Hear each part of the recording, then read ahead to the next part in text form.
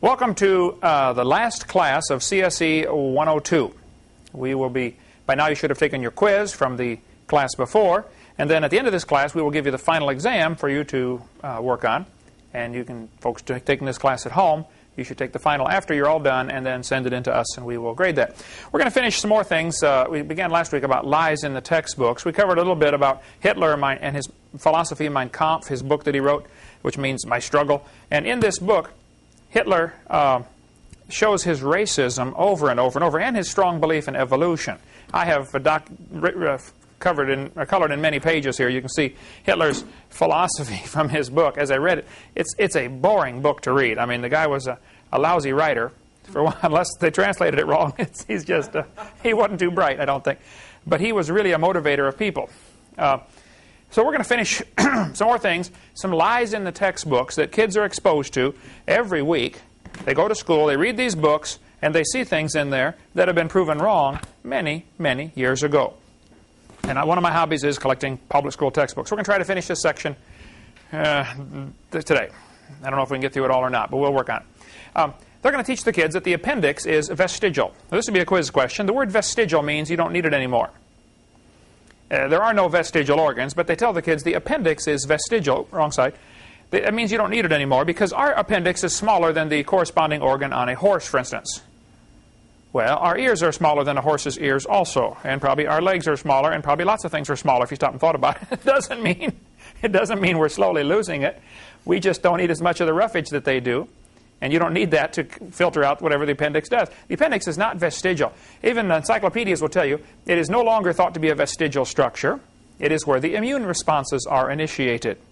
And people who take their appendix out have much greater susceptibility to leukemia, Hodgkin's disease, cancer of the colon, and cancer of the ovaries. You do need your appendix. Now, it is true you can live without it. You can live without both your legs and both your eyes and both your arms also. It doesn't prove you don't need them. Okay? You do need those things. This textbook tells the kids that the whale has a pelvis that is vestigial. It says, just imagine whales walking around. It's true. This is a book for 7- and 8-year-olds. Whales didn't walk around. They show the kids the little bones in the abdomen of the whale and say this is a vestigial pelvis, to say you don't need it anymore. This one says, the whale's pelvis is evidence of its evolution from four-legged land-dwelling mammals. Well, that's just sheer baloney. You can see the little bones way in the back there. I'll blow them up for you. Right there are those little bones they're talking about. Those are not legs. Can you imagine moving a 50-ton animal? Go, man, go. You'd have to work awfully hard. They're not vestigial legs, okay? They never were. What those are, those little bones are places where muscles attach. And without those bones and those particular muscles, the whales cannot reproduce. You can't get any more baby whales without those muscles and those bones, so that's not vestigial. So any author that tells the kids the whale has a vestigial pelvis is either ignorant of his whale anatomy, and he shouldn't be writing a book about it, or he's a liar trying to promote a theory. Now, if you have some evidence for evolution, I would like to see it. I want to see it so badly, I'll give $250,000 for it. There isn't any. All the stuff they show the kids in these books has been proven wrong. This one says humans have a tailbone that is of no apparent use. Well, now, hold on a minute. You do need your tailbone, okay? There are 9 little muscles that attach to the tailbone. I've got Gray's Anatomy in there. You can come read it if you'd like. Those little muscles are essential for numerous different functions. I won't tell you what they all are, but trust me, you need those little muscles and those bones. You need the tailbone. And I tell them, look, I was in a debate with one guy, and he said, I've got proof for evolution. Humans have a tailbone they no longer need. I said, sir, I taught biology and anatomy. I happen to know there are 9 little muscles that attach to the tailbone. And if you think the tailbone is vestigial, I will pay to have yours removed. Bend over. It won't take but a few minutes and you will figure out, wow, that was a mistake. We should not have done that. You do need your appendix and you do need your tailbone. There are no vestigial organs. Back when they started this concept of vestigial structures, they had 180 vestigial organs on the list. They said you don't need your tonsils, you don't need your adenoids, you don't need your pituitary gland, you don't need your... They had 180 things they said you don't need. Over the years, they slowly have diminished that down to none. I guess you need it all, okay? But they were so desperately looking for evidence for this dumb theory of evolution that they jumped on this vestigial structure idea. Now, think about the logic, though.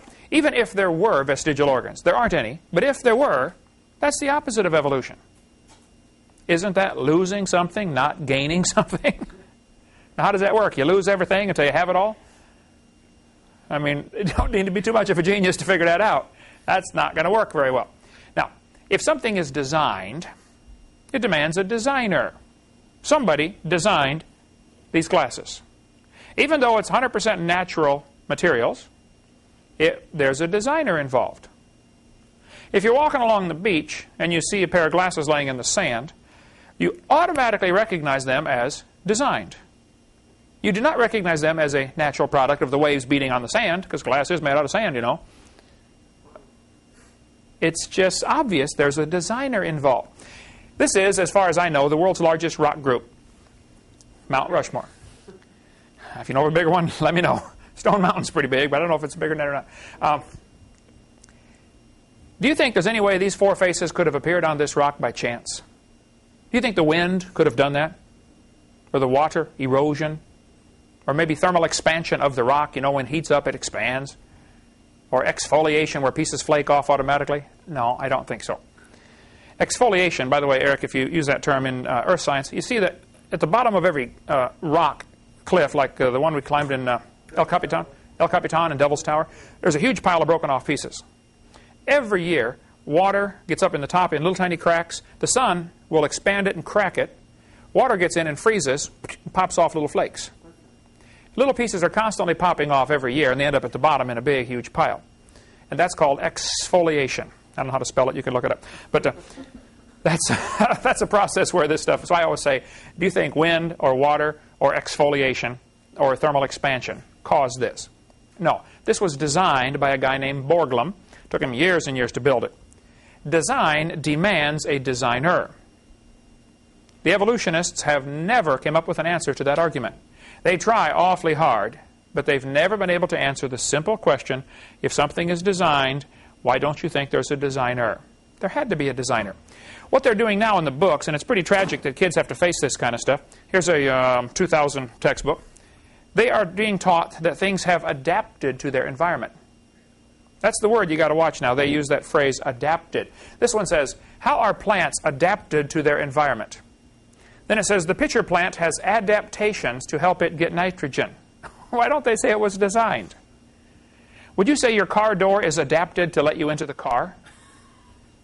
I think somebody designed the car door to let you into the car, right? It's not adapted. This one says, gills are an adaptation to living in water. Why don't they say a design feature? Well, they don't want to use the word design because then some kid's going to say, who's the designer? They don't want to have to answer that question. Now think about this. If gills are adapted, if fish have adapted gills to live in the water, how did they live before they adapted the gills? You say, oh, they didn't live. None of them lived. For millions of years, they all died. That's real brilliant, right? I always say I'd like to have... I got a few people I'd love to throw in the lake and keep them down there for a few million years and see if they... Sure, toss them in, see if they can adapt some gills real quick. Yeah, sure, I've met a few like that. When you have a complex structure like a watch, I have a Casio Databank stopwatch. It holds 300 phone numbers. It is a calculator. It's a stopwatch. It's an alarm clock. It's a countdown timer. It does not tell time. You have to look at it. But this is an amazing machine. This is made of 100% natural products. There's nothing supernatural about this. There is not a little man inside here running around changing the numbers on the face of the screen. It all works by simple electronics and mathematics and chemistry and physics. There's nothing supernatural about this. However, this watch is more than just the components. It's more than just plastic and metal and, copper wiring and silicone chips. It's intelligence. It's design. And your body is more than just chemicals. It is designed. It reflects intelligence, intelligent design. Walter Brown's real good. He says, evolutionists argue against design using arguments they designed. Think about that one. That's pretty good. A great book to read on this topic would be Darwin's Black Box. Michael Behe is a biochemist, And he goes into the complexity of things. It's a fascinating way he wrote the book, too. He wrote it in, each chapter has 2 sections. Those who just want to get the simple idea is first. And then if you want all the details, the rest of that chapter is the go down deep, stay down long kind of stuff, where you can just skip that if you want and go to the next chapter.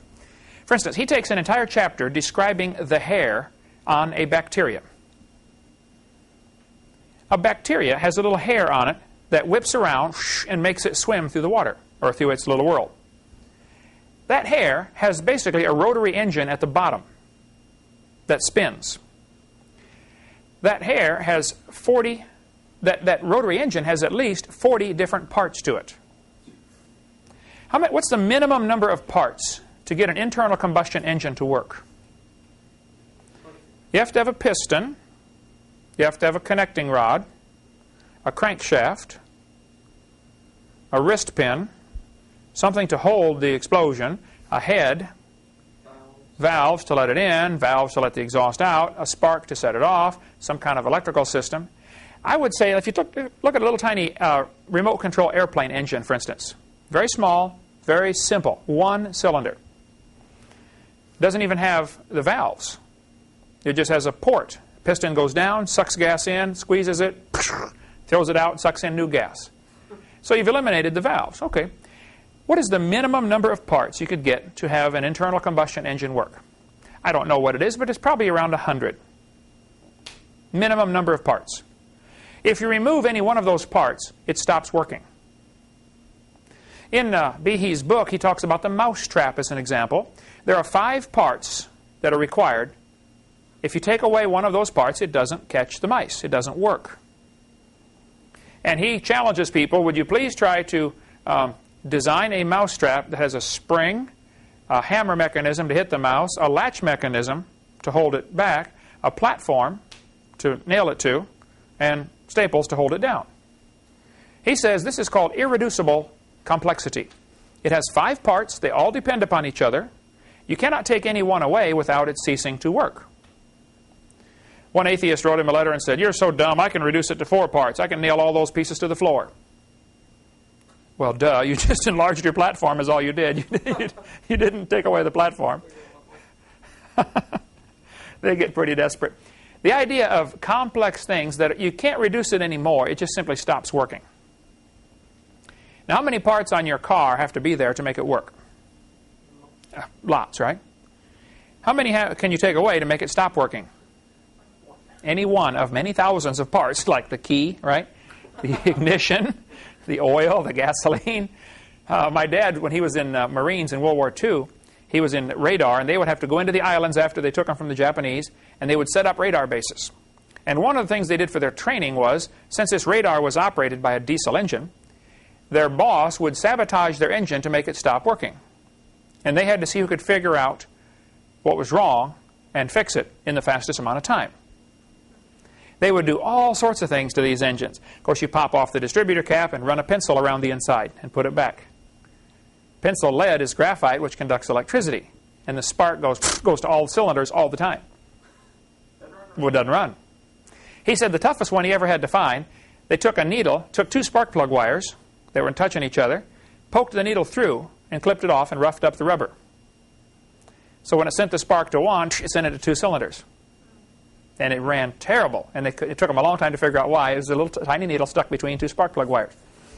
And there are so many things you can do for cars. When people get married, you know, you run the coil wire up weave it through the fabric of the seat, in the driver's seat. You know, when they hit the key, they get 20,000 volts in the gluteus maximus. We better not teach you guys all that stuff. Anyway, when they let go of the key, though, it stops. And they wonder, what's going on here? But this little, excuse me, this little motor on this hair on this bacteria has at least 40 parts. If you take any one away, it stops working. So how did the individual parts evolve? And how did the bacteria know when it had 35 parts? Man, if I can just get 5 more, this thing's going to start working. How did it know? There's no way it could know. It's irreducibly complex. By the way, that little bacteria motor is so tiny, 8 million of them, of these motors, would fit in the cross-section of a human hair. Take a hair, cut it, the circle 8 million of those motors would fit on there. Pretty tiny. And it whips around 100,000 RPM. Does anything we have today do that? I mean, we can't. 100,000 RPM, I don't know. I'm sure there are some things we have, jet engines, turbines and stuff will go that fast. But like your Suzuki Katana 600 had what, red line of 10,000? That's true. Yeah. 12. 12,000 RPM, 8 or 9 times faster. And this big. And it goes around so efficiently, it moves its little bacteria through the water, the equivalent of a person swimming 60 miles an hour. Now you get a real serious problem. As an object gets smaller and smaller, the fluid that it swims in feels thicker and thicker to that object. It's almost like you swimming through peanut butter. 60 miles an hour. 60 miles an hour. One breath? I don't know about the breath part. I don't know. Anyway, well, if that little bacteria can swim 60 miles an hour through its little tiny world, which has extremely high, what's called viscosity. Viscosity would be a good quiz question to ask. Viscosity is the thickness of the water. If we had a long, tall glass tube full of water and we drop a marble in, it would fall fairly fast. We could time it. Okay? If we take the same jar, fill it full of honey, drop in the marble, falls much slower. Honey is thicker than water.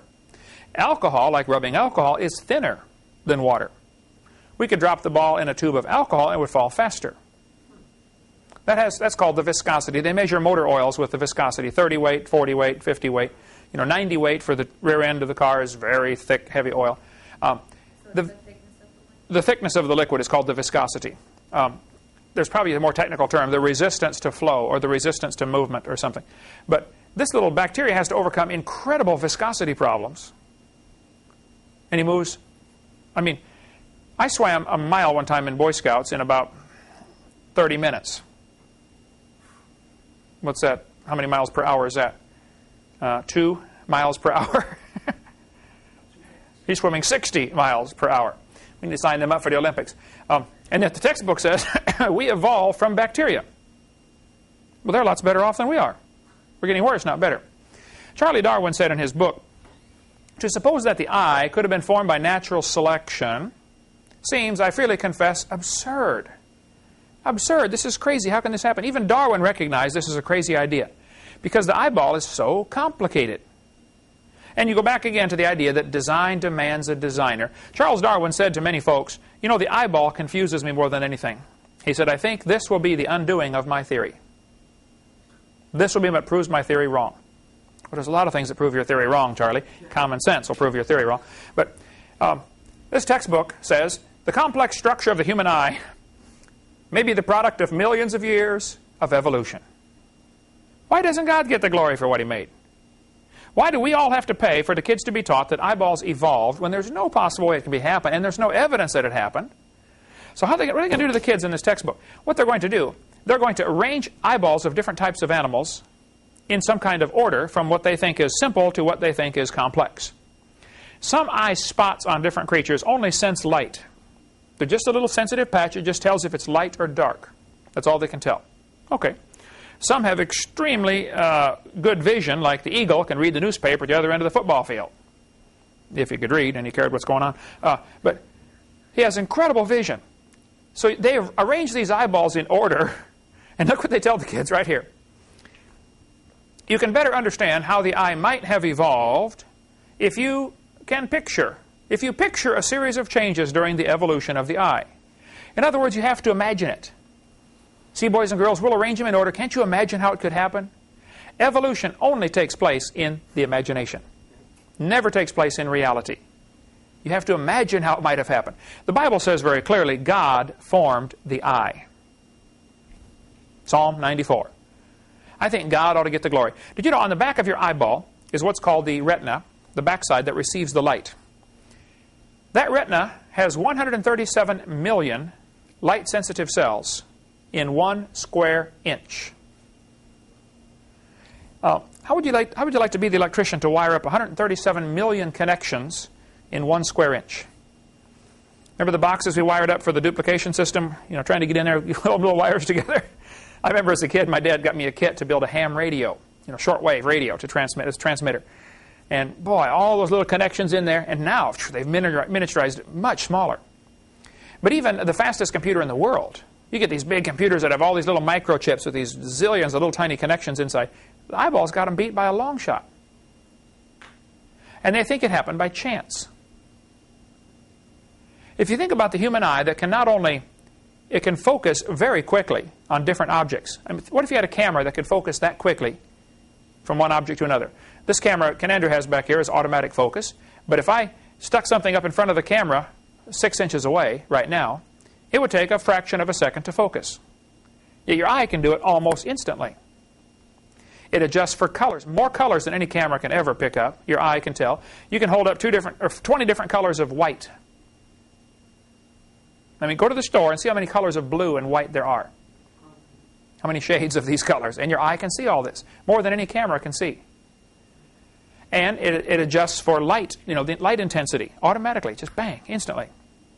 But it's pretty amazing the way it was designed. The one atheist wrote me a letter and said, oh, no, he called me. I was sitting in the office. He called. He said, Hovind, you're so stupid. I don't know how you can believe in creation. I said, what's my other choice? He said, evolution. I said, what makes you believe in evolution? He said, well, the human eyeball is designed backwards. He said, it's built backwards. It can't have been designed. I said, what are you talking about? He said, the light comes into your eye, and it has to go, there's a layer of blood vessels in front of the retina. You can see the blood vessels on the top there. The light goes through those blood vessels before it strikes the retina, which allows you to see what you're looking at. I said, yeah, I knew about that. I taught biology. He said, well, those blood vessels block out some of the light. I said, yeah. He said, well, that's a poor design. He said, the octopus has a much better eye because their blood vessels are behind the retina. Now, he's right. Octopus blood vessels are behind the retina. Human blood vessels are in front of the retina. He's absolutely right. And he says that proves that neither one are designed because it's backwards. I said, well, sir, listen, let me explain something to you. We live in the air. Air does not stop UV light very well, ultraviolet light. UV light will burn your retina. That's why you don't shine lasers in kids' eyes. That's why you don't stand there and stare at the sun for 30 minutes. The UV light will burn your retina. I said, octopus live in the water. Now, water stops ultraviolet light. That's why as you go deeper and deeper, the water seems to change colors. Only the blue light penetrates. Different frequencies won't penetrate at different depths. As you go down, it changes color, until pretty soon, of course, black. Real deep, only the very, very dark blue light will penetrate. Octopus live way down deep. They don't need the blood vessels in front. They're not getting any UV light. So they're designed for the water, and we're designed for the air, because blood vessels block out UV light. I said, if you want to swap eyes with an octopus, you go ahead, but you'll be blind in a few days. I said, do you have any other dumb questions? He said, no, that was it. No, click. I get that all the time. I try to be nice to him, but it's, you know, it'd be hard living being that dumb, you know. It is. Anyway, what they're saying is, you know, God wouldn't have done it this way, so it must have evolved. Well, maybe you just don't understand why God did it that way. Maybe that's your problem, okay? And even if that, you know, that'd be a lousy argument for evolution. Okay, I want to spend a little time on this one, the origin of life, because just about every biology textbook that I have seen talks about how life got started. First, they'll have a chapter on biogenesis, how that life only comes from life. Actually, I laid some papers on his desk talking about that. Yeah, I saw that in the new Prentice Hall series about, yeah, life only comes from life. Then in the next chapter, they'll say, well, let's show you how life started from non-life. Just totally contradictory. No, of course not. They said Earth's atmosphere was different back then. And they talk about how they don't think it had oxygen in it. Right. We'll get into that in just a minute. All right. What happened in 1950s, a guy named Urey and Miller, his student assistant, I forget which one was the student, Stanley Miller and Harold Urey. I think Stanley Miller was the student and Urey was the teacher. Maybe I got them backwards. It doesn't matter. Anyway, he wanted to know how the Earth and solar system had come to be. Well, I could have told him that. I mean, it's right there in the Bible. But he studied what he called Earth's primitive atmosphere. Now, right here's a major problem. They all assume that Earth did not have oxygen, like you said in the new Prentice Hall series they've got. That is simply not true. Earth has always had oxygen. Even if the dumb geologic column were true, the oldest layers of Earth, the ones on the bottom, are highly oxidized. You know, you drive through Georgia, the ground's all red. That's oxidation. That's iron ore in the dirt. Iron, when it rusts, turns kind of a reddish color. Iron oxide. Well, the oldest layers, by their twisted thinking, are still filled with iron oxide. Actually, more than we have today. Probably 30% oxygen. Today, we only have 20%. Well, so this business of Earth's primitive atmosphere is baloney to begin with. But what he did is he took these gases that he thought were in Earth's primitive atmosphere, and he mixed them together in his experiment. This textbook says, swirling in the waters of the oceans is a bubbling broth of complex chemicals. Progress from a complex chemical soup to a living organism is very slow. Oh, it's totally stopped. Doesn't happen at all. Never happens. This author said in Encyclopedia, he said, origin of species, not addressed in 1859 and is still a mystery in 1998. Both the origin of life and the origin of major groups of animals remains unknown. How did life get started anyway? Well, what he did, he took these glass tubes and flasks and stuff, and he circulated gases through all these things. And he had a spark that would go off in this chamber. The spark was supposed to simulate lightning strikes. And he says, see, if you had the Earth full of this kind of atmosphere and lightning kept striking, it would supply the energy to unite these molecules. Well, let's just look at this now. What he did, oh, hang on a second. Pass through a little bit. Here's his picture of what he did right here from Glencoe Biology, which I have on the floor right there. He took methane, ammonia, water vapor, and hydrogen. No oxygen. He didn't want any oxygen in there because then you have what's called, there are two kinds of atmospheres. Oxidizing, which is what we're breathing right now, and oxygen will oxidize a lot of things. Cut an apple open, set it out for an hour, it'll oxidize and turn brown. Fruits, bananas, you know, it'll turn brown. That's called oxidizing. Metal, if it's not protected, will oxidize. It'll rust. Oxygen attaches to it. He didn't want any oxygen in here because he knew life forms might oxidize. That was his thinking on this. So he excluded oxygen.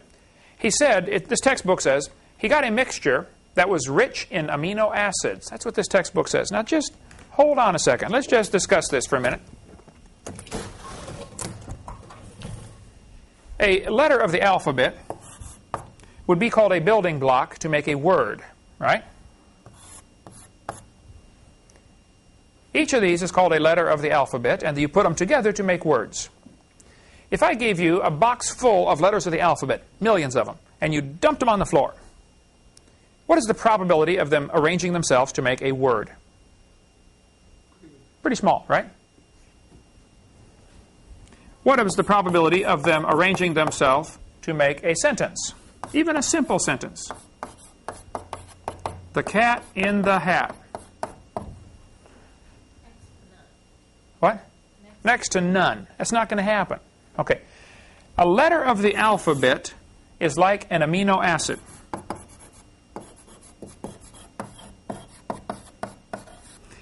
It takes a whole bunch of these put together just right. Oh, one M. I taught science, not spelling, okay? Amino acid.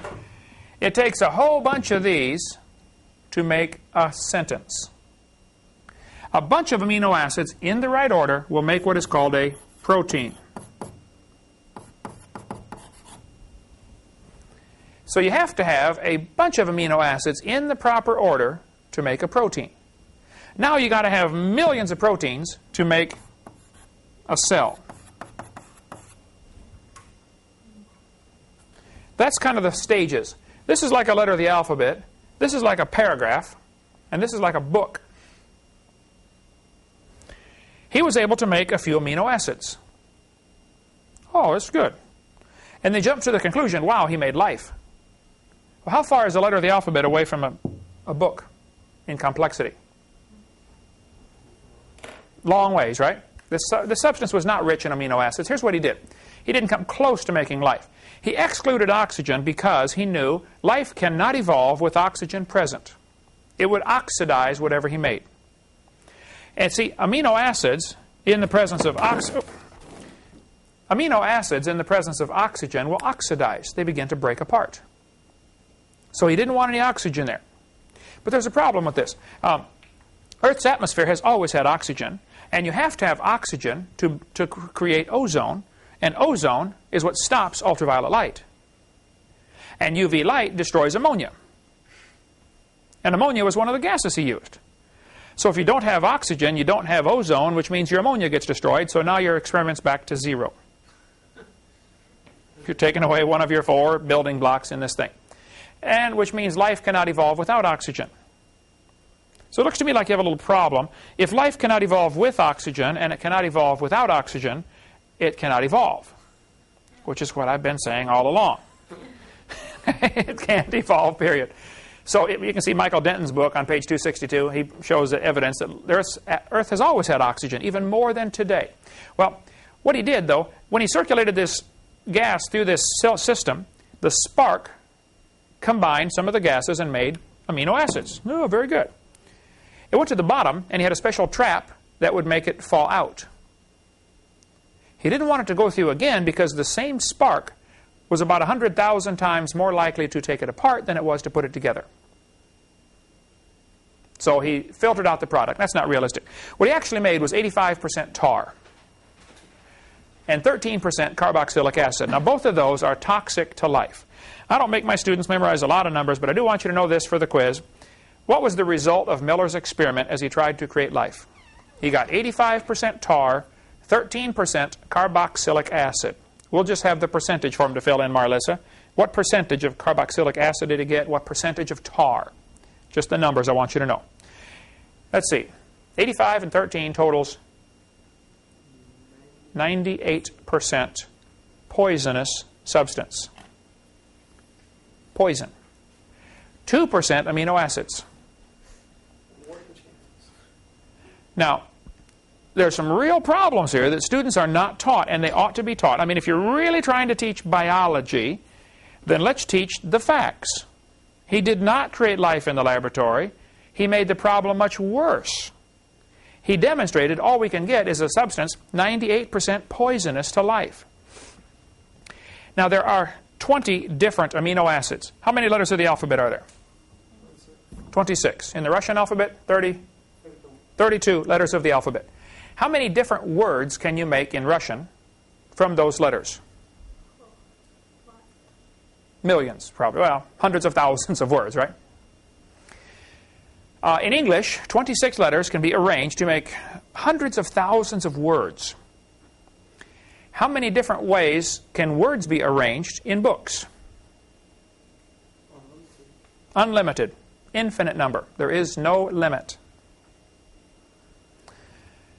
Amino acids, there's only 20 of them. Like letters of the alphabet. You will need to know that. That'll be a quiz question. How many amino acids are there? They combine to make proteins.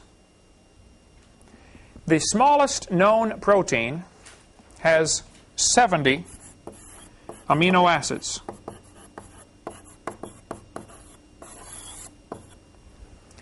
This is the smallest known protein with 70 amino acids. Think of a paragraph that has 70 letters in it.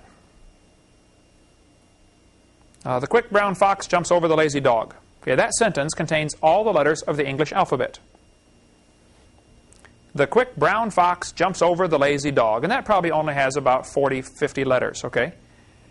If I gave you a box full of all the letters of the alphabet, I told you I want you to dump them on the floor until you get that sentence. Just by random chance.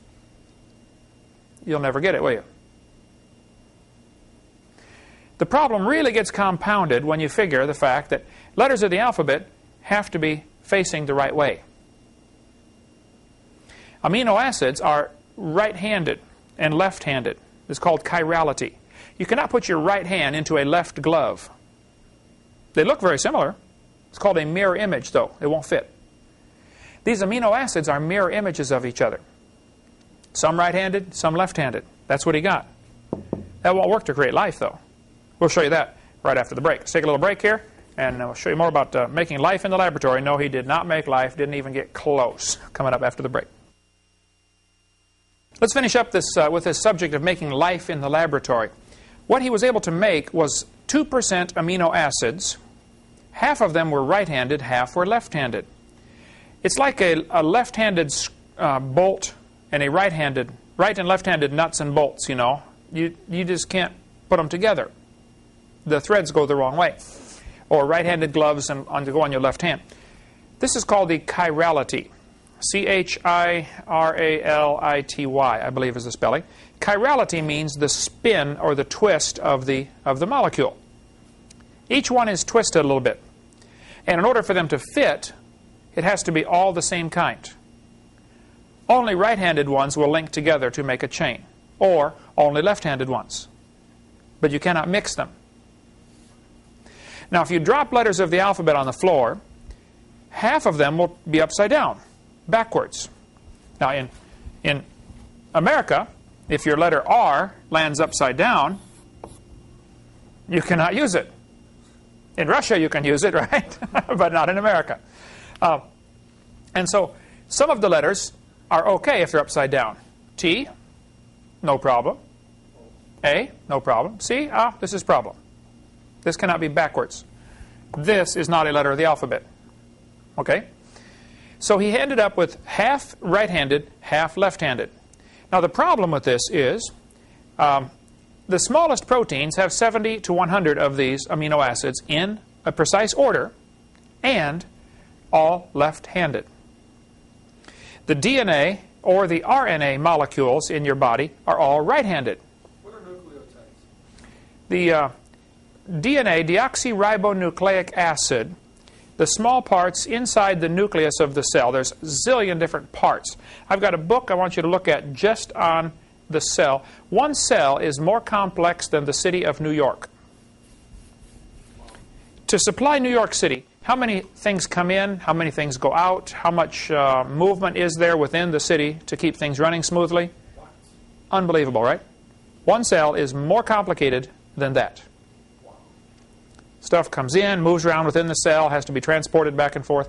The book, Darwin's Black Box, deals with that subject very well. That's an excellent book to read. Okay, so here Miller and Urey have a problem. They have several problems. They excluded oxygen, which won't work. They trapped out the product so it wouldn't go through again, which destroys the whole experiment. And half what he made was right-handed, half was left-handed. These are at least 3 of the problems with his experiment. And hundreds of amino acids must be made. And amino acids must combine to form a protein. And proteins, when they're in water, will come apart faster than they go together. They're more likely to dissolve than they are to bond together. And most people have recognized that the oceans are completely full of water. No doubt. No doubt about it, all the way to the bottom. And he wanted this thing to take place in the oceans with lightning striking. Well, you got a problem because your little molecules, once you get 4 or 5 of them to combine, they break apart. And you got to get 100 of them to make one protein, and then you got to get a bunch of proteins to make a cell. And then who's this cell going to marry? There's some real serious problems here. Brownian motion is named after a guy named Brownian. If you take a glass of water and put in 1 drop of red food coloring, very gently set the drop in there, what will happen eventually? It'll spread out. That's called Brownian motion. 1 drop of perfume in this room, Brownian motion is the molecules are bumping into each other.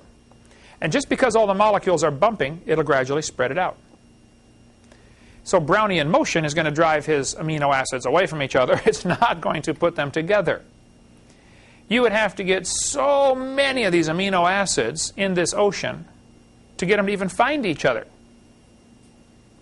It's not going to happen.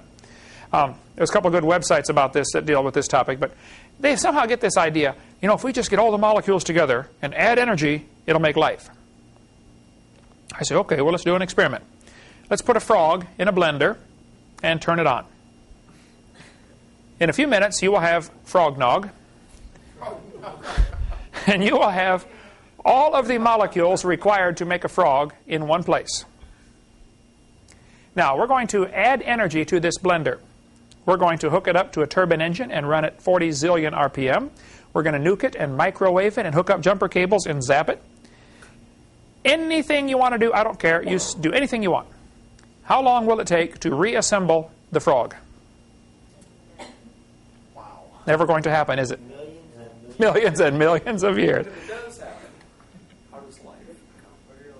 Yeah, even if you get it together, he's dead. Good point. There's a lot of frogs out there That are dead. Yeah, on the highway. Yeah, about this big and about this thick. Right? So somehow, there's more to life than just the arrangement of the molecules. You know, an airplane is made up of millions of parts that cannot fly. None of the parts can fly. You put them all together, and it takes intelligence to do this, and then it can fly. The airplane does not fly because of what's inherent in the parts. There's nothing in aluminum that makes it fly. It's designed. And there's nothing in the molecules of the frog that makes it alive. There's a breath of life in there that nobody understands. Then they arrange them in order of how they think it happened. So getting from non-living material up to the first cell could not possibly have happened. Zero chance. Didn't happen. It's impossible. But they think it did. Okay. Now you have another serious problem, because you have to increase the complexity of this life. It's interesting. In the world today, we have zillions of one-celled creatures. They only have one cell. Then you have a few things that get together with colonies of cells, maybe 20 cells attached to each other, to work to they call it a colony of cells, a growth of these cells, 20. Why are there no two-celled living organisms anywhere in the world? It's either 1 and the next is 20. It's either 1 or 20. And even 20 is not really a tissue, it's just a colony, it's a group living together. The next step beyond that would be a tissue which contains probably hundreds of thousands of cells. So where are the intermediates? Why are there no two-celled organisms? I ask this to evolutionists all the time, and they'll say, well, they must have existed, but there are no longer any left. Well, how come the one-celled ones survived and the two-celled ones didn't? We got lots of one-celled ones today. Why don't we find any fossils of two-celled organisms? Or three-celled, or four-celled? Where are they? They didn't exist, folks. It just didn't happen. But the poor kids are going to be taught that it did. Going to be, okay, good, it happened, and you better believe this. They teach that bacteria are simple life forms. Now, they're not, okay? And they slowly evolve to humans, which they say are very complex life forms. There's no such thing as a simple life form. But they arrange them in these trees, and it's just pure nonsense. Even people like Mary Leakey, Richard Leakey and Mary Leakey, the whole Leakey family, good name for them, they spend all their time over at Africa digging around in the dirt looking for bones. Now, if you spent your lifetime digging in the dirt looking for bones, when you found one, you would want everybody to think it's important, so they didn't think you were dumb for spending your lifetime digging in the dirt looking for bones. So they try to make a big deal out of this bone that they found in the dirt. And they will say it's the ancestor of all humans or something like that. And they've spent a lot of time digging in the dirt over there and dug up a lot of bones and dug up a lot of dirt too. But they will say that these trees of life that are in our textbooks are just nonsense. Well, there's no evidence of this. One animal evolving to another kind of animal. Stephen Gould is the Marxist, communist, socialist professor at Harvard University. He said, the evolutionary trees that adorn our textbooks have data only at the tips and nodes of their branches. The rest is inference. That means we infer. We think it happened. However reasonable, not the evidence of fossils. What they do is they arrange these trees. All we see is the tips of the branches. The rest of the tree is imagination. They think it happened. They infer that it happened. Now this text, it looks to me like this Heath biology book is trying to tell the kids that the humans, the birds, and the crocodiles have a common ancestor. Is that what you get out of that? How many get that? You see that? Okay, that's what they're teaching, right? Everything inside that outer circle is imagination. Nobody's ever seen any animal produce a different kind of animal. It's never been observed. And of course, that teaching will destroy the faith of children who believe that. And it's sad that so many kids go to school and they're taught this kind of stuff, and they end up going home with their faith in the Scriptures destroyed because of a book that you and I paid for. Miller, Levine, one of the worst as far as teaching evolution. Every year it changes, and it's having a race who can be the worst. You know, they had the worst one time. This one, Glencoe Biology 94 edition, says all the many forms of life on Earth today are descended from a common ancestor. That's, of course, somebody's imagination. He says this is found in a population of, now watch this, primitive unicellular organisms. Unicellular means single cell, one-celled organism. Well, one cell is made up of thousands and thousands of proteins. It's more complex than New York City. Each of those proteins is made up of hundreds of amino acids. They were able in the laboratory to produce a few amino acids, half right-handed, half left-handed, but only by making up an atmosphere that never existed on Earth. Didn't happen. What is a primitive unicellular organism anyway? There is no such thing. They somehow think that because it is smaller, therefore it is simple. Now the problem is, back in 1850s and 60s, Darwin and many people in that day believed that the cell was just a little glob of plasma. They thought it was like a little bag of jelly. That's all it is. They just had microscopes that could see the cells, but they couldn't see anything inside them. They couldn't tell much about them. They just thought, oh, it's a little glob of jelly, and your body's made up of millions of these all stuck together. So they thought the cell was a simple little bag of jelly. The more we've studied the cell now in the last 100 years, the more we've realized it is unbelievably complex. And the deeper you get into it, the more you realize each of the parts that are in there are incredibly complex. It's like you're walking into a shop full of tools. All of those tools is designed to do something. And you look at each tool, and it has a bunch of parts to it. Okay. Incredibly complex. A paramecium is a single-celled organism. You can put thousands of these into one drop of water. Real tiny. But each one is more complex than a space shuttle. Smaller is not simpler. Here's a microchip inside a paperclip. Pretty small microchip. This ant is holding a microchip. That little microchip can process every letter of the Bible 200 times in 1 second. 200 times per second through the entire Bible. I think the Bible has like 750,000 words. I don't remember how many letters. 31,000 verses or something like that. And it can go through every letter 200 times in 1 second. That chip is pretty small, wouldn't you say? Smaller is not simpler. Smaller is more complex. I use the illustration of comparing the Cray computer. Now, there's now a faster computer than the YPMC-90, but at the time, the YPMC-90 was Cray's fastest computer. The Cray computer is huge. The brain of a honeybee is very tiny. The Cray computer does 6 billion calculations per second. They now have them faster than that. The honeybee's brain is estimated to do 1,000 billion calculations per second. Now think about what's going on in that honeybee's brain. He's flying along. Bzzz. That little tiny brain is keeping his heart beating, right? Keeping oxygen flowing through his body. How complicated is it to fly? He has to control the wings. Every muscle that attaches to his wings has to be told to contract, relax, thousands of times. And if he wants to turn left, he has to tilt the wings. Ask any pilot, go sit in an airplane sometimes. See how complicated it is to fly. That little brain is controlling all of that. At the same time, it is keeping track of every cell in his body to decide which one needs more oxygen. Am I getting too hot? Do I need to open up, to let some of the heat off? Like your body, you sweat when you get hot, you shiver when you get cold. Your body is controlling all that automatically. You don't think about it. It just does it automatically. At the same time, that bee is digesting the food that he ate. His brain is controlling that. And he's navigating by the magnetic field of the Earth. And he's figuring out where to go find some nectar to make some honey to go back to the hive.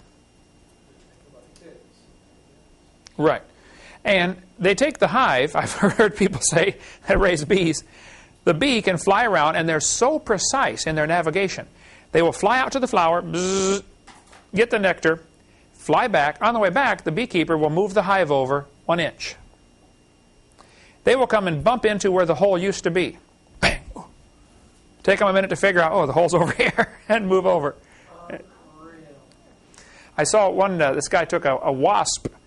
This wasp had stung a grasshopper and killed it, and he was dragging it back to the hole to put in the ground for it to feed the kids. The wasp is programmed to check the hole to make sure nobody went in there while I was gone. He sets the grasshopper down, he walks over, looks in the hole, comes back to get the grasshopper and drags it down in. Well, this guy was sitting there watching this, and he got a tweezers, and when the wasp went over to check the hole, he moved the grasshopper. The wasp found the grasshopper, dragged it back next to the hole, turned around, checked the hole again, went back to get the grasshopper, but he moved it again. Something in his little brain tells him, I have to park the grasshopper this far away and then check the hole. He did it 40 times. The wasp never figured out. It's okay, the hole's fine. Okay, nobody's in there. Hey, finally the guy said, well, forget it. Let him take the grasshopper. So after 40 times, he never did figure it out. Now, you figure how small this honeybee's brain is, and estimates are it's doing 1,000 billion calculations every second. Much faster than a Cray computer. The Cray computer uses lots of energy. Huge power lines feed that thing. One of the measures of a computer is how efficient they run. The honeybee uses 10 microwatts, which is very little electricity. The honeybee can fly 1,000,000 miles on 1 gallon of honey. I had a Toyota one time that got 44 miles to the gallon. I thought, wow, this is awesome. That was pretty good. They have Shell Oil Company, I believe, sponsors a competition to see who can get the best gas mileage out of their car. I read one year where some guy got 1,078 miles per gallon. He took his car, took out all the windows so it'd have no resistance to wind flow or less resistance. He put airplane tires on there, pumped them up to 150 pounds of pressure, and then shaved them with a razor to make them as smooth and hard as possible. Little friction. Had a 1-cylinder engine with a real long stroke. 1 cylinder, real long piston crankshaft. 1,078 miles to the gallon. He only went 5 miles an hour. The record now is probably like 1,600 miles per gallon. That's pretty good. Honeybee gets 1,000,000 miles per gallon. And if you study the size of the honeybee compared to his wing size, he can't fly. But don't tell the bee that. He's doing pretty good, okay, without that bit of information. The cost of a Cray computer used to be $48 million. The honeybee's brain is pretty cheap, okay? You splat them on your windshield all the time. Many people have to take care of the Cray computer. There's a whole room full of people just to babysit that machine. Nobody helps the honeybee. Here he is flying around with the most complicated computer in the world in his head. At least much more complicated than a Cray. And he just flies around and does himself and reproduces himself. Absolutely unbelievable that this stuff happens. The Cray used to weigh 2,300 pounds. I think they've got a way to cut that weight down now. But still, the honeybee's brain doesn't weigh very much. The computer is huge, slow, inefficient, costs a lot of money. You got to babysit the dumb thing. And there's nobody with half a brain who would say the Cray computer happened from an explosion in an electronics factory. But these same guys turn right around and tell us the honeybee evolved. And the human brain is much more complicated than a honeybee's brain. The human brain is millions of times more complex than a honeybee. Did you know your brain weighs about 3 pounds? And there are more connections between the cells in your brain. Each brain cell is connected to a bunch of other brain cells. There are more connections in your brain than there are electrical connections in the entire world. How many wires have been hooked together? How many wires have you hooked together in your lifetime? Quite a few, right? Either solder them or crimp them or twist a wire nut on them. That's called a wire connection. All of the connections, including all the little connections, how many are in a computer? You got this machine comes down, makes 100 connections at once, in a computer circuit board. Figure all the connections in the world. Your brain has more than that. That's unbelievable. What is this chart talking This shows on the bottom is the memory capacity. How much information can it store? Elephants can store a lot. For instance, the British Library is a huge library. It has a lot of information stored in there. Your brain is about the same. Maybe not yours. The average brain is... The average brain has more information than... the same information as the British Library, for instance. Now, going up the chart on the other side is the computational power. How many bits per second can it process? The British Library has a lot of information, but you couldn't get it all out of there very quickly. How long would it take you to read all those books? Long time. Okay. The human, the elephant, and the whale are up at the top of the chart, way past the Cray computer. Abacus. 1, 1. Yes, 1 and 1, right. And yet they think this evolved. I admire their faith, okay, but it's ill-founded, okay. One professor told me, we were in this debate one time, and I said, "Sir, do you believe your brain is just 3 pounds of chemicals that got together by chance over billions of years?" He said, "Yes, I do." I said, "Well, then tell me, sir, how can you trust your thoughts and the conclusions you come to? Maybe you've got a chemical in there backwards." Yeah, he did, by the way. Human brain is unbelievably complex. Okay, DNA, we'll get into that next time. We'll take up our next class with DNA, starting in CSE 103. And then hopefully we'll get into part 5, which is the politically incorrect part on the effects of teaching evolution. Communism, socialism, Marxism, we'll get into all that when we start up CSE 103. Okay, Marlissa, make a note. We're going to quit right there on starting with DNA for the next class. Thank you so much for joining us. We hope you've enjoyed this information.